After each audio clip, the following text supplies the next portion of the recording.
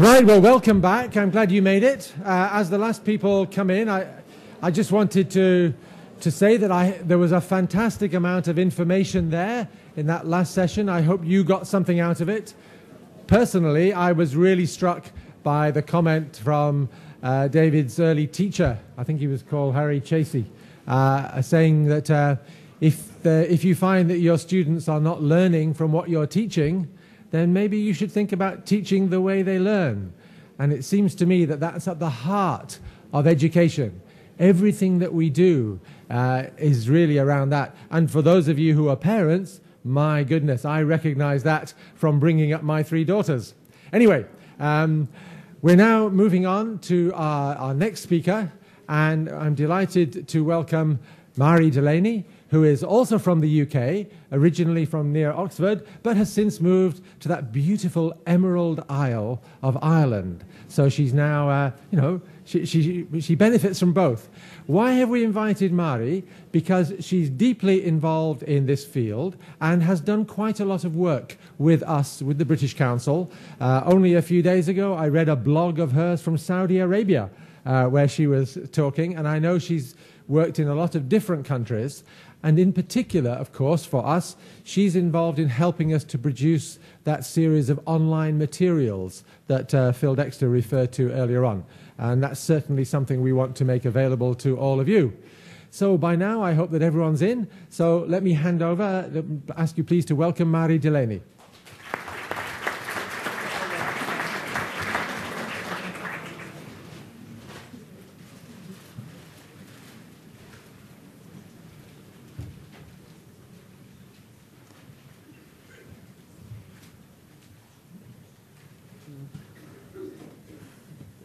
Sorry, I'm trying to turn on this mic.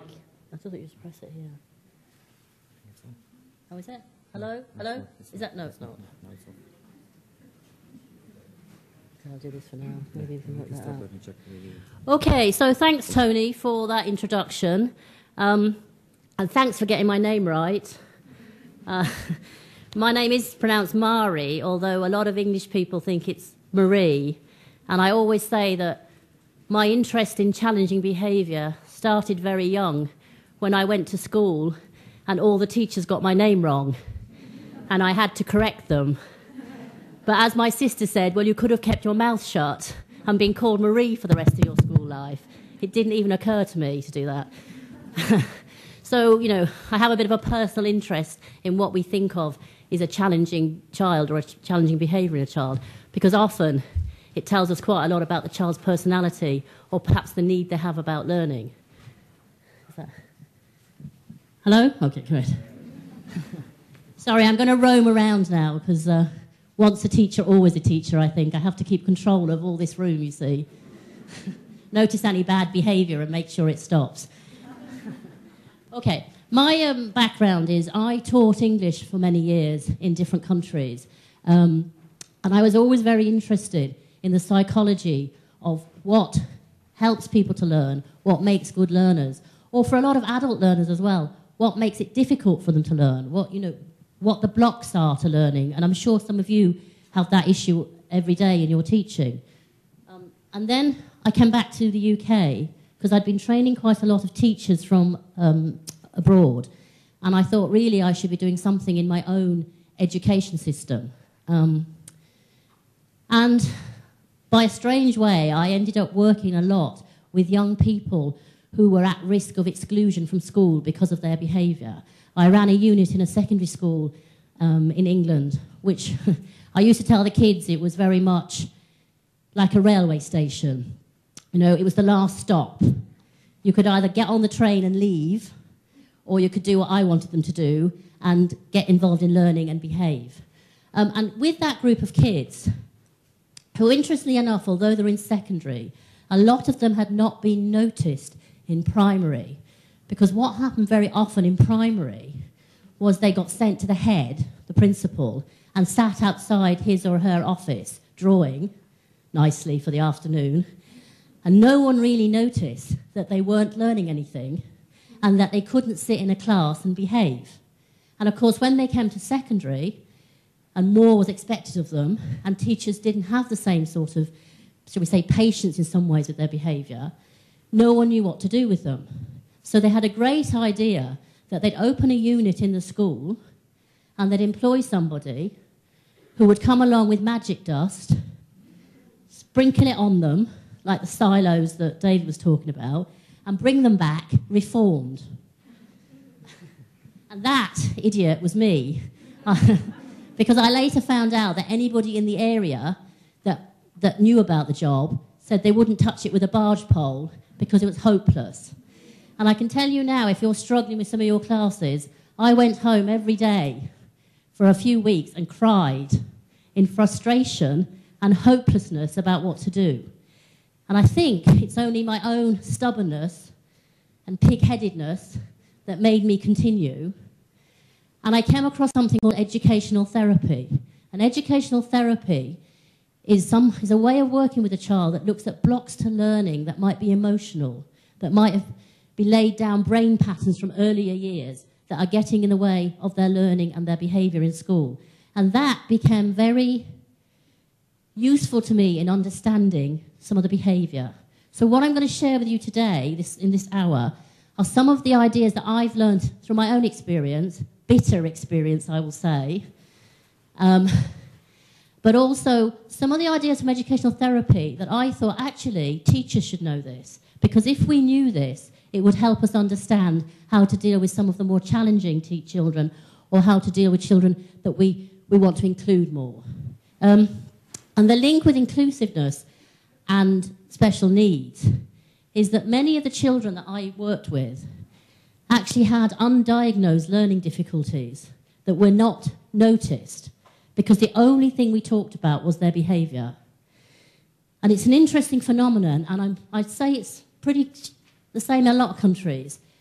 Boys in particular, I hate to tell you men, but boys in particular would rather be thought of badly behaved than to have a special need or a learning difficulty. Schools in England, special schools in England for behavioural difficulties are full of boys that have hearing problems. Because actually, very young on, it often happens, they can't hear what's happening in the class, they feel stupid, they don't want to admit it, they start being silly or showing off or whatever, and every single discussion that ever happens around them after that is about their behaviour. So behaviour and learning are not two separate strands. For many years in the UK, there was this idea that you either managed behaviour or you talked about learning. But actually, a child's behaviour will usually tell you something about what's the problem with their learning. You know, if I can't do it, if I don't understand, if I can't hear properly, if I can't see properly, if I can't read it because it's, you know, I'm dyslexic and it's all jumbled up, the chances are the first indication you have is the way I behave. Now, if I'm a nice, polite child, I might politely show you. If I'm a child like I was at school, I might show you in a lot more loud, obnoxious ways. So when we think about challenging behaviour, I wanted us just to, I'm not going to cover all of this today, but just some thoughts.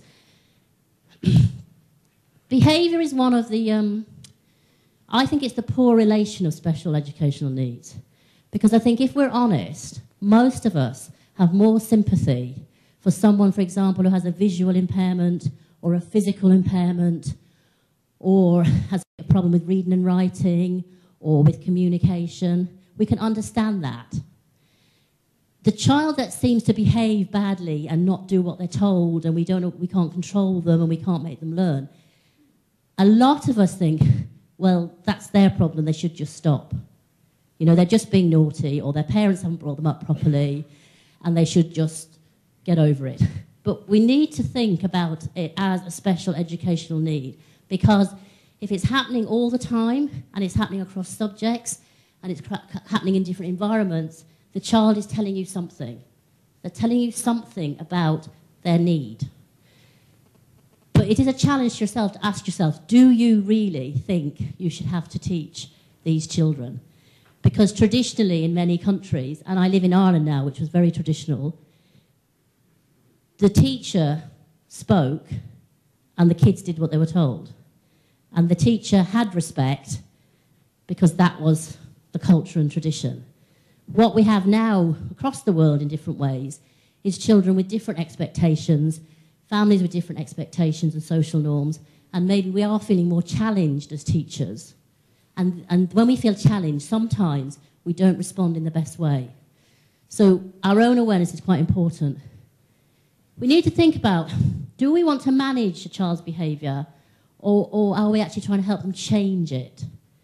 Now, behaviour management is all those things around classroom management and routines and structures and instructions and differentiation and all that sort of stuff that helps.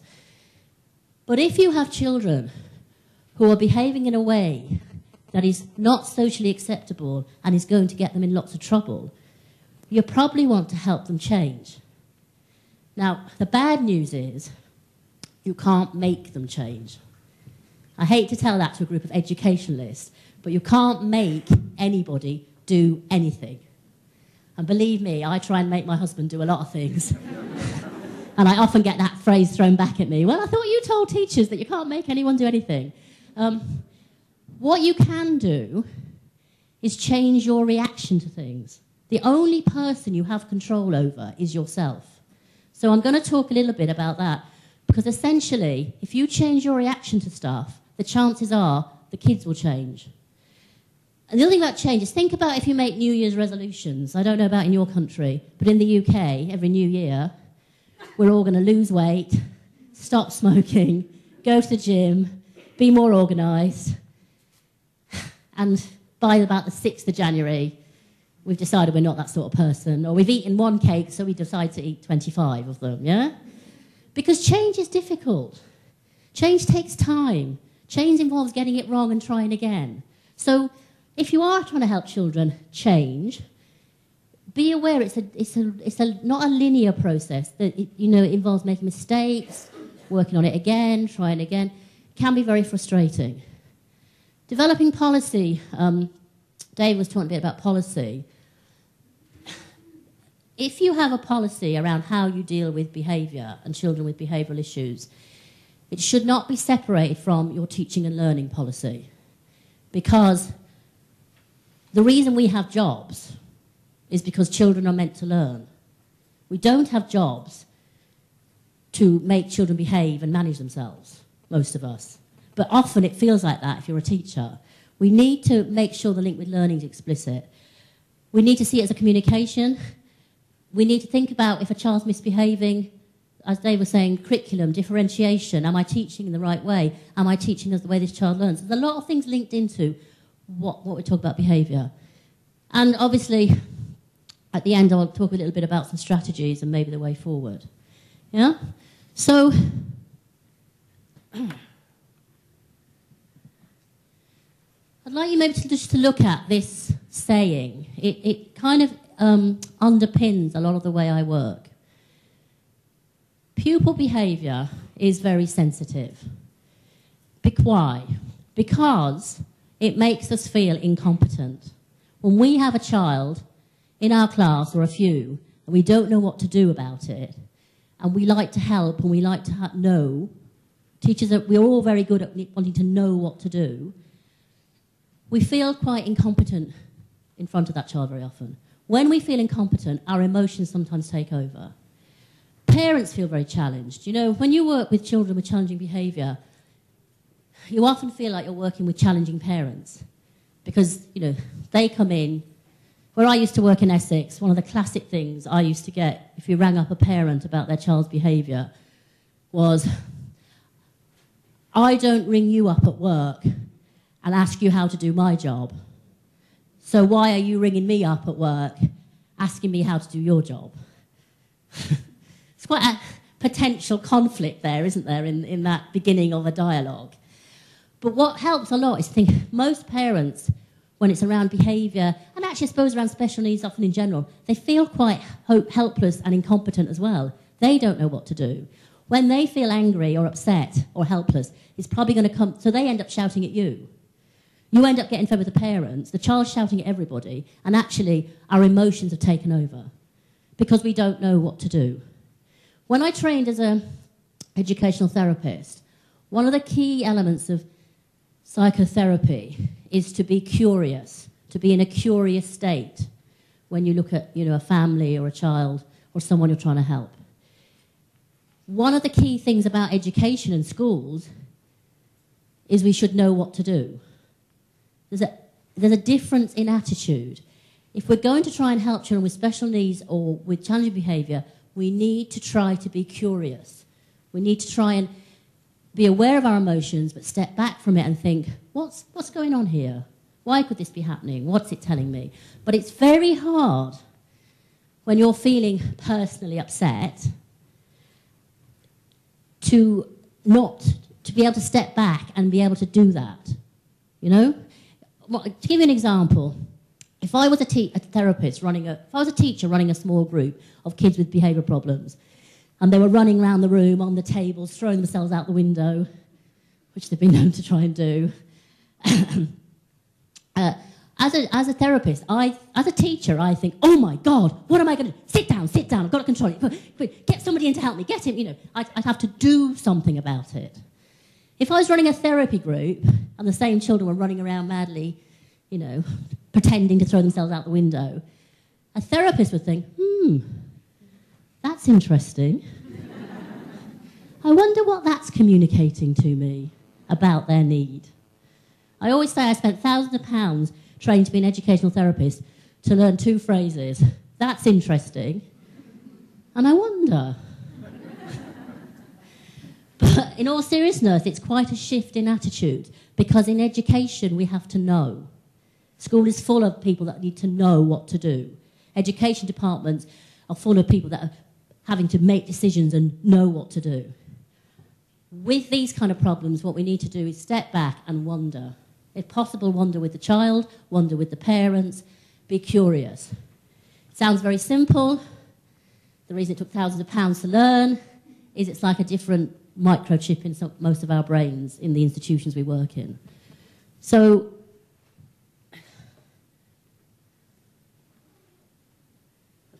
and the other quotation that I like a lot is this one, that a child's current behaviour often reflects a sane response to their life circumstances. Now, if you think about that, you probably have children in some of your schools that by the time they get to school, they've done probably a day's work by even getting themselves in.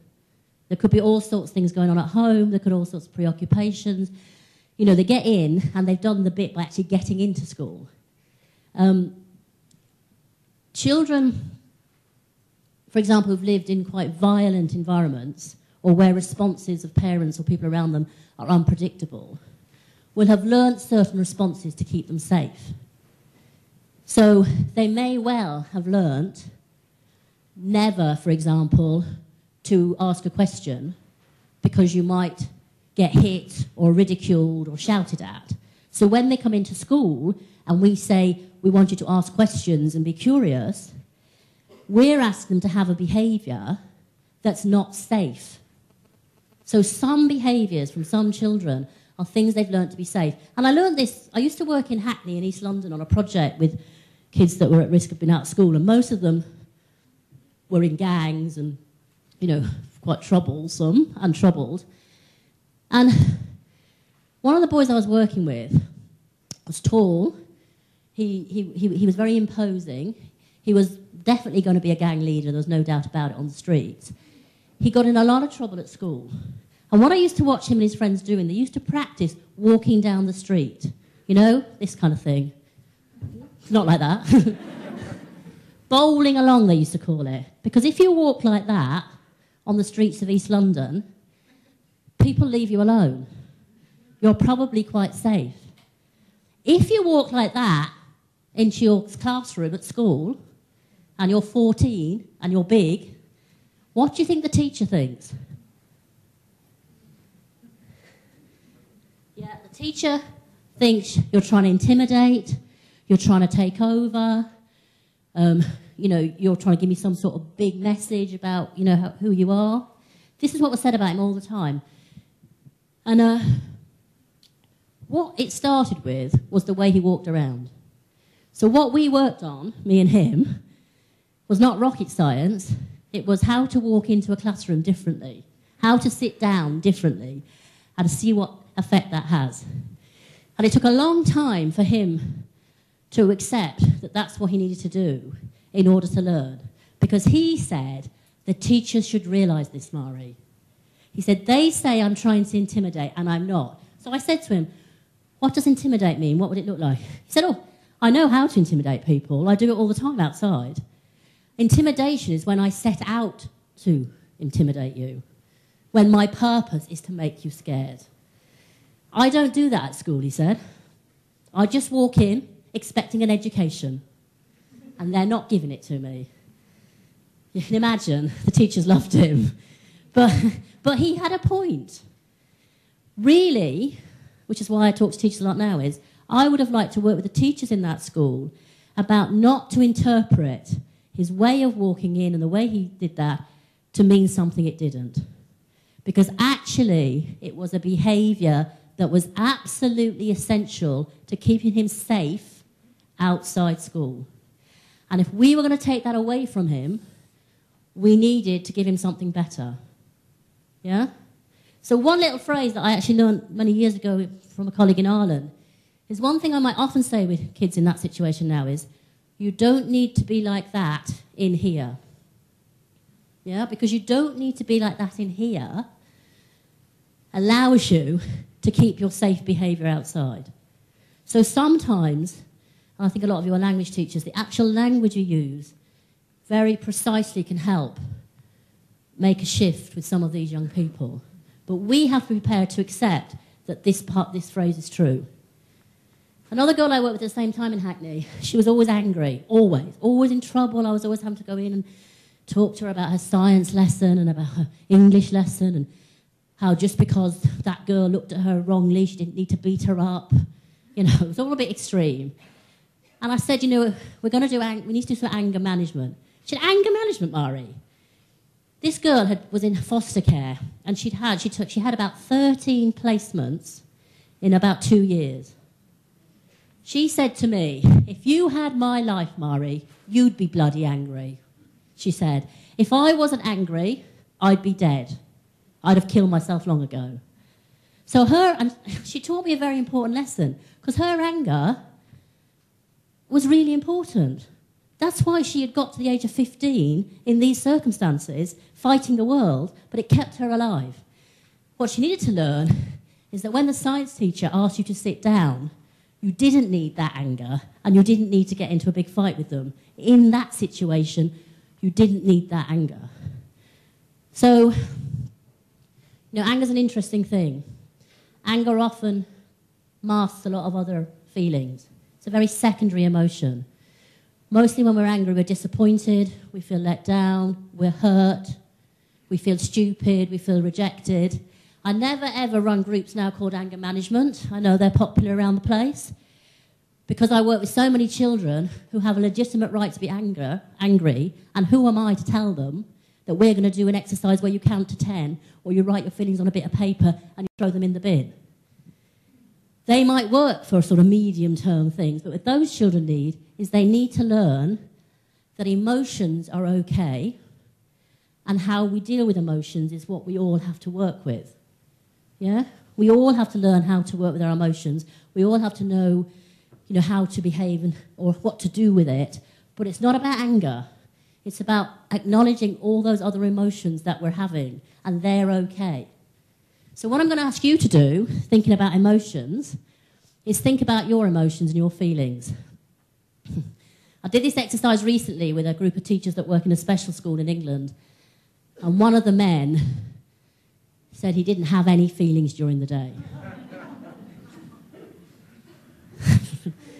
So I said, well, you're dead. So, and he said, and he kind of, no. I said, well, you know, if you were alive and a human being, you had feelings. He said, I can't allow myself to have them because I wouldn't be able to do my job. That's a very interesting comment about what was happening for him in his environment and perhaps what support he needed to do his job better. So I'm going to ask you now, and I know not all of you work in schools, but I think you're all involved in education. With the person next to you, I'm going to ask you to do an activity, and I'm going to try and stop it by putting my hand up like this. You probably know this activity. When you see my hand up like this, could you put your hand up and stop talking? Okay, we'll try it.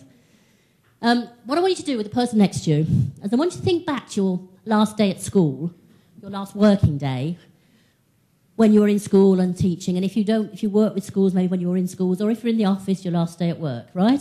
And I want you to tell your partner all the feelings you remember having from the time you got up, jumped out of bed full of the joys of spring, couldn't wait to get to work,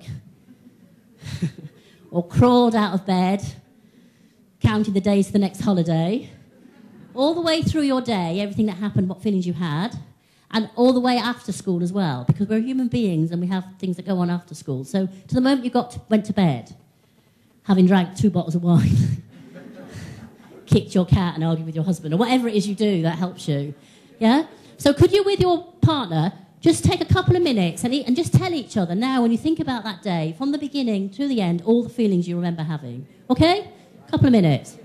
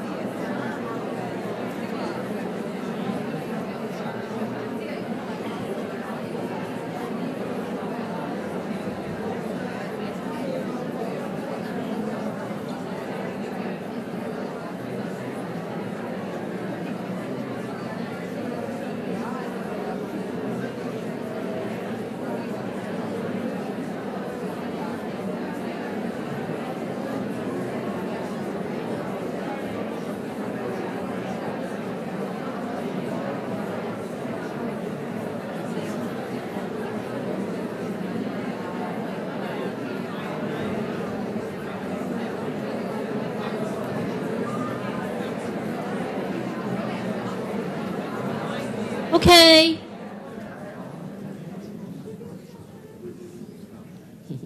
You're a very obedient group.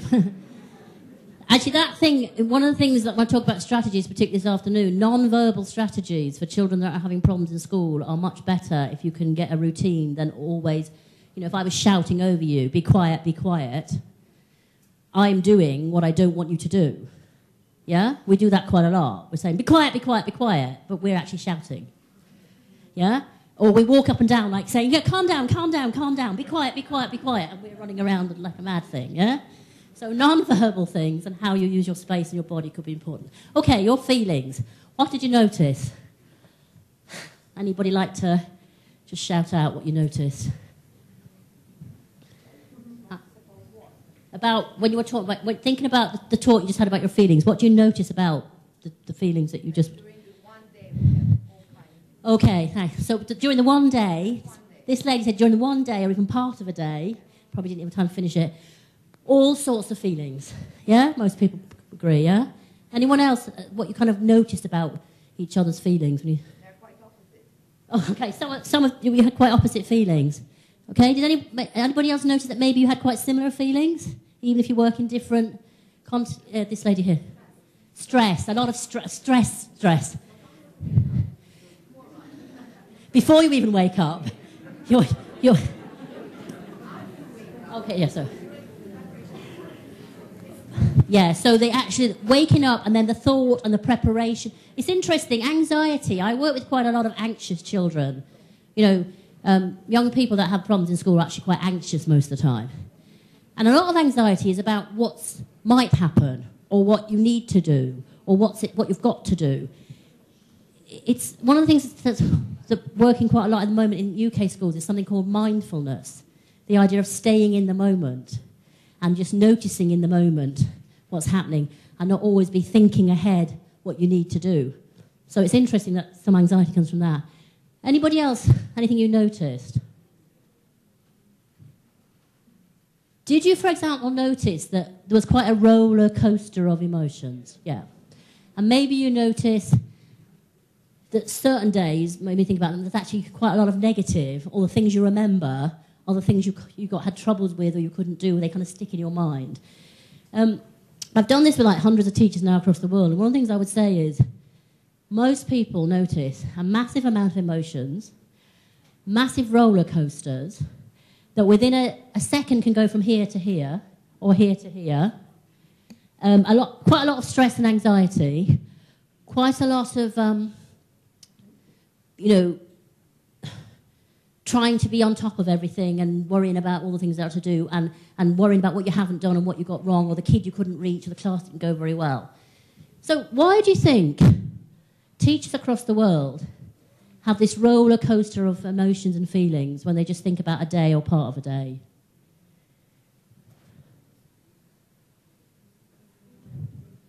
Okay, so some of it is because you're thinking about, well, you know what's going to happen from past experience, yeah? And what I would say is essentially because you manage relationships all day.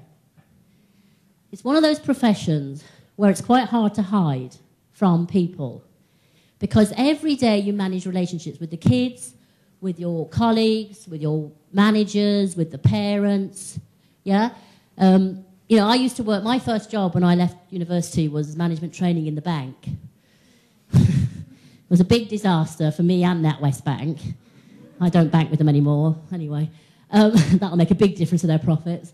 But if you had a bad night, or you went out and drank a bit too much, or you hadn't had a good day, you could manage your day and your diary, shuffle a few papers around your desk and change a few appointments around, and kind of hide. You can't do that in schools. And you can't do it because the kid that has the special need or the behaviour issue will get you. They will get you. They will notice on some instinctive level that you're having a bad day, or you're hungover, or you had a row with someone. I work with kids who used to say to teachers, obviously shouldn't have, but I mean, oh, well, I said to her, I said, Miss, it's not my problem if you're not getting on with your husband. You're here to teach us. I can't do anything about that. So they'd get sent to me for being rude. Obviously, it wasn't appropriate to say it, but they probably were right. That teacher was probably... Because the other thing we do as teachers is we suppress our emotions. We ignore them. In other professions where you deal with challenging situations like social workers, counsellors, therapists, you have something called supervision, where you can go and offload, your stuff and what's going on. And one of the things that we've been trying to do around mental health of teachers in the UK is how to build in that kind of supervision in schools. Because most of us nowadays are working with very complex, vulnerable, challenging children. And the standard thing in schools is keep going, keep going. In something called transaction analysis, it's a form of therapy they talk about drivers, things that move us forward. And I think there's 3 that are very prevalent in schools all across the world. One is be perfect. One is be strong. And one is try harder. Now, good teachers, on a good day, that helps them do a good job. When you go into overdrive with those, you end up stressed. Be perfect is kind of silly to say to be perfect to ourselves, because what do we say to the kids we're teaching? Make mistakes. You learn from your mistakes. No one's perfect. And yet, when we get stressed out, it's probably because the lesson didn't go perfectly, or something happened in the class I didn't expect, or I should have planned for that, I didn't know what to say. Try harder is fine, but education is full of examples of where we find something that doesn't work and we do more of it. Right? So we try harder. We try harder in the same way. I'll give you an example from the UK. If a child is in trouble at school in England, what they do is you have a meeting and you call in the parent and you try and talk to the child and you set some targets. And they get a report card and all the teachers have to tick how they're doing. Which, for some kids actually works quite well just to be noticed in that way. But for certain kids that have more complex issues, what generally happens is after about 2 or 3 days of perfection, this child has turned into an angel, which they can't keep up, because none of us can. Something goes wrong in their first lesson. Because they're the kind of kid that thinks as soon as I make a mistake, it's a disaster, they go for broke. It's a bit like, that phrase, I might as well be hung for a sheep as a lamb. So if I'm already in trouble in lesson 1, I might as well make a big, big fuss in lesson 2 and break time so the whole school knows I'm in trouble. So then we have another meeting. We send them home for a few days, we have another meeting, and we call in someone else, maybe a psychologist. And we set a plan, and we set targets, and we have a plan, and off they go, a few more days, somebody else helping them, meeting you in the morning or something. Same thing happens. We send them home for a few more days. We invite a few more people in. By then you've got about 8 adults, 1 child, who will agree to anything to get out of the room. So what we're doing, quite blatantly, is we have found something that doesn't work, and every time it goes wrong, we try harder doing the same thing. What we need to do is try differently. Is that saying, if what you're doing isn't working, do something different? Because the worst you'll get is what you've got already. I was called into a school recently in Ireland, and I was going to do some training about behaviour. My heart always sinks when they ask me to do that, because what that means is bring some magic dust. Don't ask us to change.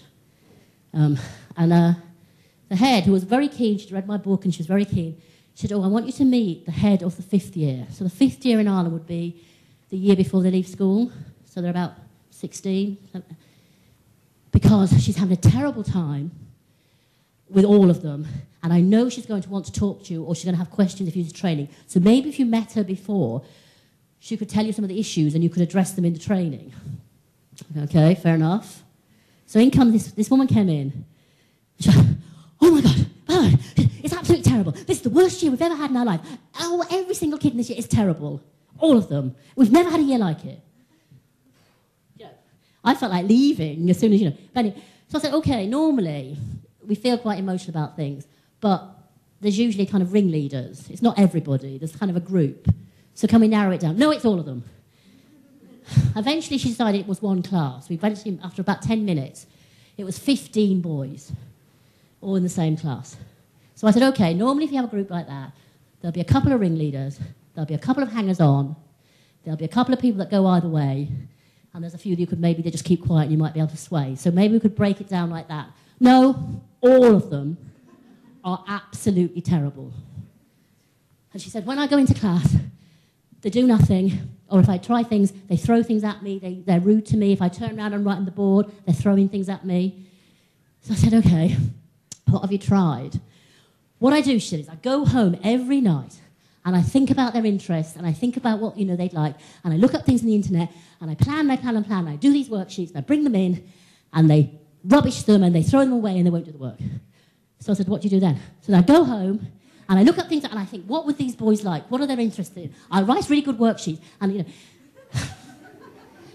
and I said, so after being through this about 3 or 4 times, I said, have you tried asking them? She said, what? I said, have you tried asking them what they think the problem is? She said, no, I couldn't do that. I said, what would happen if you did that? Well, they'd throw things at me, they'd be rude, they'd shout at me. I said, well, they're doing that already. So if you tried something drastic, like asking them what their interests are and what they'd like to do, the worst you'll get is what you've got already. The best you might get is something that might work. And then she said, oh, I can't do that, that wouldn't work. Anyway, I've got to go now, because my mother is in hospital dying, and I go out every lunchtime to see her, but that doesn't get in the way of my work. Now, the level of this woman's stress was massive.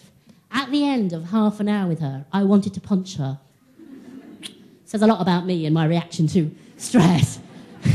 But I was really thinking, if I was a 15-year-old boy in your class, I'd have lost it long ago, actually, with this amount of stress in the room, this amount of anxiety projected into me. What she needed was someone to sit down with her and say, there's this massive thing going on in your life. There's all these feelings you have.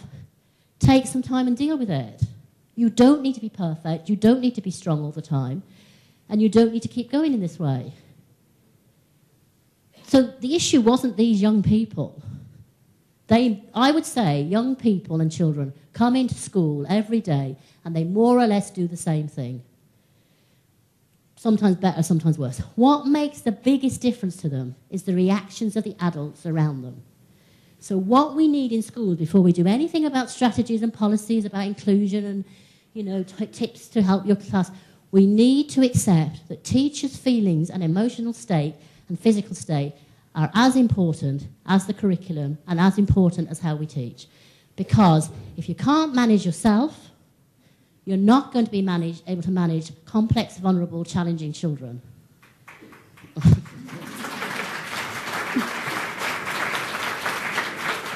Thanks for that. And then, of course, you have to all change and do what I tell you, yeah? No. But, you know, it is really important. So Okay. So how do we manage them? What works for you? I'm just going to briefly run through a few tips. You know, you probably all have your own ways of managing stress. These are some tips that help me. Because I would say that when I ran that unit in the school, my issue wasn't the children. My arguments were with the other staff most of the time. Because of this idea that I've got to fix them. And whereas I was going back and saying, what can we do together? How can you respond? What do you do that works? Can we do more of that?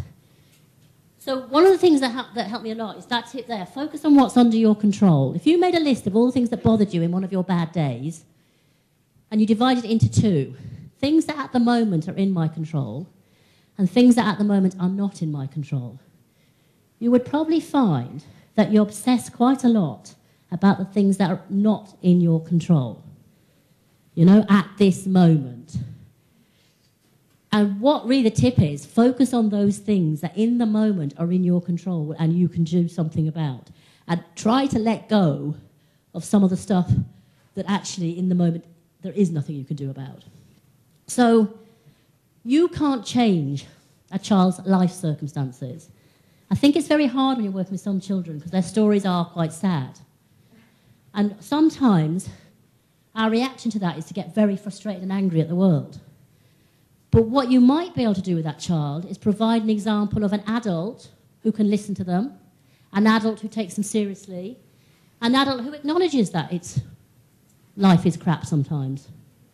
You know, I was at a conference recently and on the wall it was said everything is better. Life is better if you have is always better if you have a positive attitude. And I thought, but it's not, is it? Some of the children I work with, their life is shit, to be honest. And me coming along and saying, think positively, don't worry, be happy, is actually insulting. What they need is someone to say, that must be very hard. Yeah, I can understand that must be really hard sometimes, and it must really feel like, what's the point? Or, you know, sometimes I guess you do feel helpless or hopeless or think school's a waste of time. It's like that acknowledgement. One of the things I learned from therapy is acknowledging something has a powerful effect. Again, as teachers, we always say, well, then what do I do? But acknowledging it and showing it and being there for them, being, not doing, can be very powerful for children who've got very difficult lives. So don't underestimate the power you have. So focusing what's on your control is quite important. The school I used to work in that I was describing, I had a head teacher, Tony, who, one of my colleagues used to say, Mari, whenever you go down the corridor and you say to Tony, can I have a word? He looks really scared and runs into his office. And I thought, because normally, Tony, can I have a word, meant me going into his office and telling him everything he needed to change about his school and his teachers so that these kids could learn better. Now, what I realised was I couldn't make him do what I wanted. Believe me, it was a sad realisation. And it nearly broke me. But I realised I could change the way I communicated with him. I could change the time, like in fairness to him, grabbing him in the corridor when he's probably doing something else and demanding his attention was not going to start it off very well. I also noticed that whenever I said, I feel frustrated or I feel it's not going very well, he disagreed with me. He didn't talk feelings. So then he'd say, you know, no, that's not true. And I'd say, you can't tell me how I feel, Tony. And the conversation would generally just get worse and worse. So I thought I could think about how I spoke to him, using language that he could actually, you know, not put all this feeling stuff in, but be more evidence-based, more objective, maybe things that he could relate to. And we might get further. But the only thing I could control was how I did all that. And it was a big relief, I think, well, to him anyway, but sorry to me. So the other one, be your own best friend or your own coach. You know, when you're having one of those days and you're beating yourself up, if your friends came to you in school and they said, I don't know, I can't cope anymore, kids have changed, teaching's changed, people expect more of us, I'm no good at this, I can't do it, I've tried, I'm getting worse, I'm tired, I probably should just leave. I don't think you'd say, you're right, you're rubbish, you're old-fashioned, you've been around too long, give up. Well, but we say that to ourselves on a bad day. We have all this negative self-talk on a bad day. So be your own best friend is talk to yourself as you would to your best friend in those moments. And the interesting about this is if you learn to manage yourself, you can share the strategies with the children. Because a lot of children that get in trouble with their behaviour don't have any ways of managing it. They think it just happens to them. Do you know, I often used to say, I've got a bad temper, my dad's got a bad temper, we've all got a bad temper. Right, that's quite fixed, isn't it? You can't do much about that. But if you start to think, well, you know, what would help you when you're feeling stressed? This is what I do. I say this to myself. Or this is what I do. You're helping them learn that this is something they can have control over. It doesn't have to have control over them. Even kids that have been given a label like ADHD, which I'll talk about in this afternoon, what I'd often say to kids with ADHD is, what percentage of your brain are you still in control of? Even if you're on Ritalin or medication. Because that's the percentage of your brain we're going to work with, and we're going to think of ways to help you focus, concentrate, and calm down. Children need to have that kind of control put back into them and understand they can do it. But we can't do it unless we've thought about it for ourselves. Focus on 6 highlights, a very simple exercise at the end of every day. Write down the 6 highlights. It's actually quite hard. Because after 2, most teachers give up. Because we're trained, we go home thinking about the child that we didn't reach, the class that didn't work, the colleague that upset us. When you begin to notice the highlights, you begin to be able to notice it with the kids. 6 is deliberately too many because we're trying to retrain our brain. So I'd ask you to do that. Go home for a couple of weeks, and at the end of each day, before you go leave school, write down 6 highlights. See what happens in your brain. It's important in terms of managing behaviour of children because children that get in trouble at school only get noticed when they're in trouble everywhere in the world. I've worked in schools where I think if I was a kid, I'd either have to be the best academically or the worst behaved because everyone knows them. And then there's this huge chunk of children in the middle that we're not quite sure sometimes even what their names are. So if I'm getting in trouble for my behaviour for whatever reasons, I need the teacher to notice when I'm not doing it. So if you have little Johnny who comes into your class late, won't take off his hat, he's always going miss, chatting, whatever, and you have a day when he doesn't do that, you probably don't notice it because you're on to the next thing. But if you notice it as a highlight, actually that lesson went really well. Do you know what? He actually was following the rules today. If you notice it for yourself, you can say it to him. You can say, thanks, great lesson. Well done for focusing on your own work. Thanks for waiting with your hand up. Well done for not turning around and chatting when they were being silly. You need to start noticing it for yourself to notice for them so that they get noticed when they're doing the right thing. Because otherwise, they're going to go back to doing the wrong thing. Create ways to offload safely. You know, people often say to me, well, the way I deal with stress is I talk to my colleagues. Or I have a trusted colleague that I, vet how I'm feeling. That's great, but I would always say, make sure you've agreed how you want to do it. Do you want to just vent your feelings and then they just listen? Because if you want to do that and then they say, well, what I would do is, you might want to kill them. Yeah? Because you just want to get it off your chest. And the other thing is, every class, every staff room in every school I've ever been into has what I'd call the toxic corner.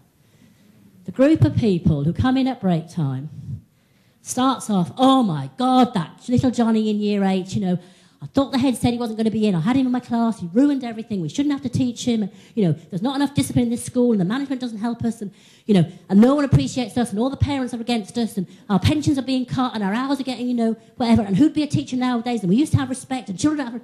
Right? Oh, yeah. You've heard it.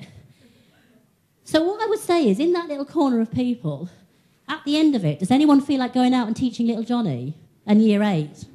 Generally not. So if you find yourself offloading, ask yourself the question at the end, was this energising? Do I now feel better about going out and teaching?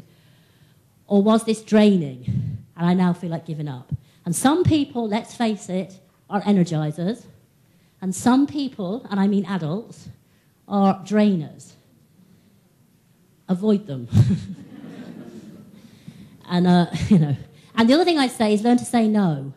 I notice we've got a lot of ladies in the audience, as we often do, and I have to say, women, generally, very bad at saying no to things, wanting to help the world, do everything, getting stressed out then because too much to do, yeah? So learn to say no, realistically as well, about things. And setting an anchor is something from something called neuro-linguistic programming. Some of you may have heard of it. Anchor is the idea of when I think about something, it cheers me up or puts me in a better mood. And it's one of those things that in the moment in class you might be able to do. So, for example, my nephew, when he was younger, couldn't say the word hippopotamus. He used to say something like mippomotamus. And my sister, his mother, used to think it was funny to get him to say it. Probably scar the child for life. But very soon, which is what I like about my nephew, he thought, I'm not going to be made a fool of by my mother, so he'd only say hippo. And his mum would go, what's the longer word, darling? And he'd go, hippo, Mum, hippo. That's why he manages to deal with my sister and the rest of us. But that's the positive anchor for me. It's the sound of his voice. If I thought about Aidan and that would cheer me up almost instantly. Another colleague of mine had a visual anchor. He had a picture on his desk of his wedding on a beach, but it was turned upside down. I don't think his wife knew, actually. She wouldn't be pleased. But what he said was, obviously that's a happy memory. So if he's in class and he's stuck with a child and he's having a problem, it's not working, he doesn't know what to do. If he looks at that picture, happy memory, but turned upside down to remind him, in this situation, he needs to do something different. He needs to stop what he's doing and just do anything, but that's just snap himself out into something different. And the upside down was the anchor. So we can set them for ourselves. We can work with children on them. You probably have your own. You probably have things like sounds or music or pictures or memories that, if you actually chose to set them, would help you. So, we're of time. Started about 5 past, did we? Yeah, okay. Yeah, so you can do it with children. One of the boys I used to work with, one of these classic, used to say, I can't help it. When I get angry, miss, I just get angry and that's it, and I just start fighting. So an interesting question for kids that say that is, what happens just before you get angry? What happens in yourself? What do you notice just before? Because normally we talk to them about what to do when you're angry. But what they need to learn is recognise the signs of when it's starting. And he said, I hear a voice.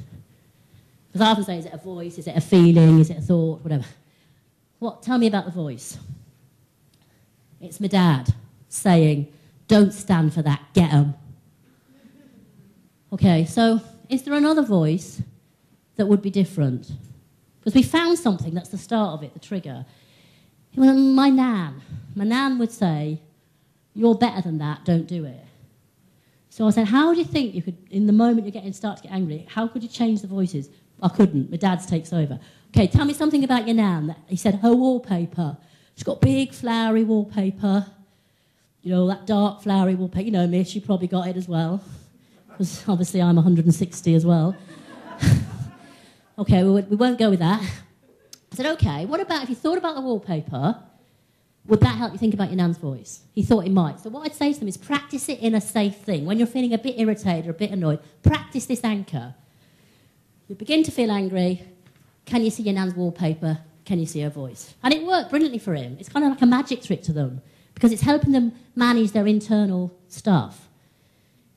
He was the only child in school, I don't know if this happens here, that, you know, one of the biggest insults in the UK is your mum or your nan. Because they don't even say the whole sentence that's an insult about your mum or your nan. They just say your mum. So he was the only child in our school that who went up to him and said your nan. It actually calmed him down rather than made him fight. But that was his anchor, okay? So we learnt it, we could teach it to him. Okay, so, a lot here we won't be able to do. Let's just, okay, yeah. I just want to say something about what happens between us and children that we're having a problem with. Here's a self-portrait by a boy who's 11. He was asked by the people that were working with him to draw a picture of himself. This is what he drew. What I'm going to ask you to do just for a couple of seconds is with the person you're next to, what's your reaction to it, your gut feeling? When you look at that picture, that's what he drew of himself as his self-portrait. Could you just take a couple of minutes, again I'll put my hand up, what's your gut reaction, your feelings, just quickly, the person next to you.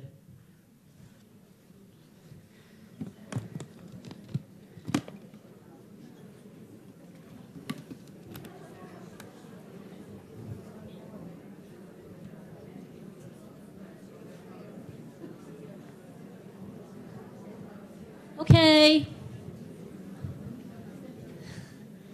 All right. Anyone like to throw out any words? Angry? Sad? Scared? Scared? Yeah? Violent. How does it make you feel? Does it make you feel violent? Or does it make you feel a bit worried or upset or frightened? Sad, yeah? A lot of powerful feelings. The reason I'm telling you this, one thing that happens quite a lot between us and children that are having problems is the feeling we're having might not be ours. It might be something called a projection from them. So it's not only about managing our feelings, it's about thinking about where they come from. Because often, if children can't manage a feeling and they haven't had an example of an adult who can, they sort of give it to you, not consciously but unconsciously. Yeah? So sometimes those feelings you're having about sad, scared, upset, frightened, angry, they're probably a projection of how this boy was feeling. Powerful feelings that sometimes, this is where the English curriculum is very useful, can come out through metaphor. Much safer for that boy to talk about the picture, the boy in the picture, or the boy in the story, or the boy on the video. Much safer to talk about that than to talk about himself directly. Because many children that are in this position haven't got the words for it, even in their own language. Because they haven't often had examples of adults that can do that. So projection is something very useful to bear in mind. And I wish I'd known about it when I was working with those kids, because on a Friday night, I used to go to the local supermarket, Tesco's. I used to wheel my trolley around, and I used to think, I should give this job up. I'm getting nowhere. I'm hopeless, useless, don't know what I'm doing, no one cares anyway. I'm sure stacking shelves in this supermarket would be better. I should work here. Or some people nodding, you have that feeling. What I wish I'd known about was projection. I spent my days, as my staff did, with children who felt useless, not wanted, rubbish. Obviously, a lot of that was projected into us. If we had understood that concept, we could have thought about it for ourselves and helped us manage it. We might, if appropriate, might have been able to name it. You know, if you're in a class, you might suddenly say, I'm feeling a bit stuck now or a bit hopeless. Is anyone else feeling like that? It's not becoming a therapist, it's just maybe naming something in the room that might be important to deal with in order for learning to take place. So I'm going to stop there. There's just a couple of things. There's 5,000 slides that we're not going to see, but there you go. Speed reading. Because I wanted to show you this. We're developing at the moment, as a few people have said, a list of online resources. My website is up there as well. There's more about this. There's a couple of articles you might be interested in. I've got a couple of books here if people want to have a look at them.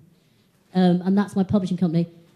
On the Teaching English website, there's a webinar about this called Dealing with Challenging Learners, where I go through a lot of it again. So if you wanted to log in and look at it, you might find it interesting. I wanted to finish with a story.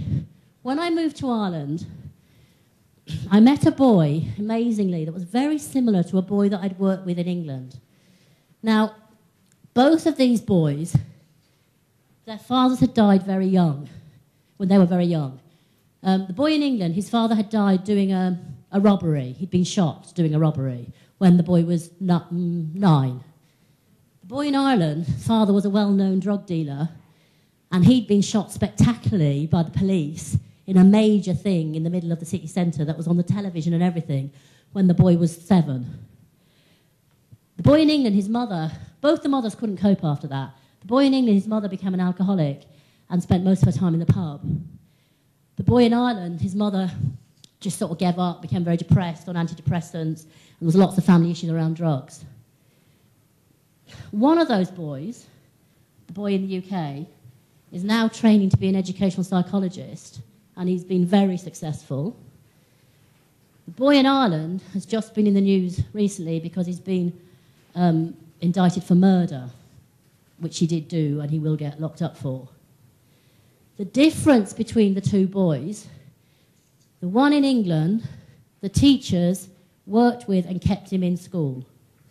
The boy in Ireland, and tried to engage him in learning, tried to find out how to engage him. The boy in Ireland was put out of mainstream school very, very young into sort of alternative provisions and didn't really work. So I tell you that story because on the days you're having bad days with children that are challenging you, you need to remember that the job you do is really important. And teachers and keeping children in education, in inclusive classrooms, will actually change lives. And that's what you're doing. So on that note, I'll finish. Thank you.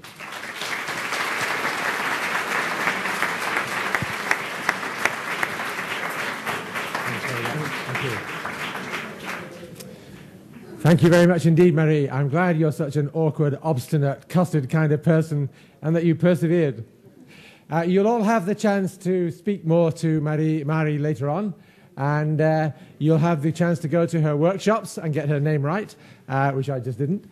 But for now, I'm going to hand over to my colleague Christian Rajkovic, who will tell you what the arrangements are for the workshops, and for our online audience, he'll explain exactly what the implications are for them.